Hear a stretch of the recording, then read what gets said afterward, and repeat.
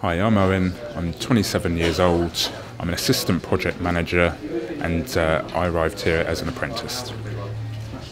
I left school, went to college and done AS levels, had couple of various jobs after that, and then got this job and came through as an apprentice. Trimline is a marine outfitting company, so we work for various cruise lines, super yachts, for the MOD as well. So anything you see on the inside of a ship, Trimline have probably worked on it. It's technically a family-run company, and it does feel that way.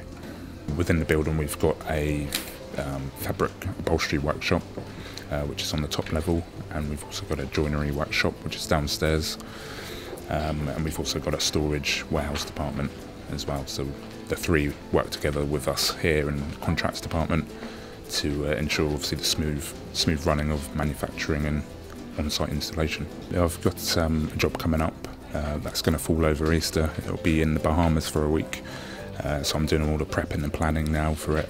Our containers leave in 3 weeks' time, and then I will fly out with a squad of guys, around 35 of us, to manage the on-site installation and the customers' expectations for a week. Where I manage a project from start to finish effectively, it means most departments will get involved at some point or other, so I've got to make sure things are on track and everyone's working together.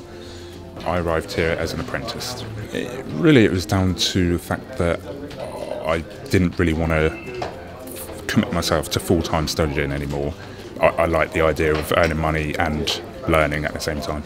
It was a modest wage, but there was scope there, and I always knew it was an increase was there available if you put the work in and achieve the goals that they set you.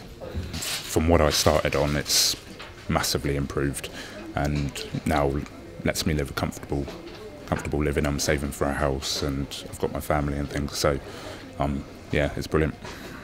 A lot of times when you're in school, you haven't got a clue why the teacher's teaching you something, but when you're on a job and you're sort of thrown in at the deep end, you know, if you don't do something or if you don't know something, you soon know that you need to find it out or learn how to do it. To see obviously where I was sort of 6 years ago to where I am now, it's very pleasing. I'd say find out what the apprenticeship will give you, what it's in. I would say it's important to like the job that you are doing. There's no point forcing it. I'm lucky, I love the job that I do, so that's a great start. If you like the job that you do, you want to go to work in the morning and do the training that they give you, so that helps. I think the biggest thing is probably an eagerness to learn.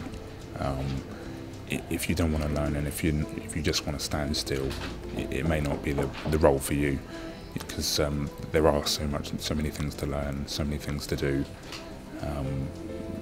If you're happy enough just doing the same thing all the time, maybe it's not quite for you. But if you're happy pushing yourself and challenging yourself, I think that's the best aspect you can have.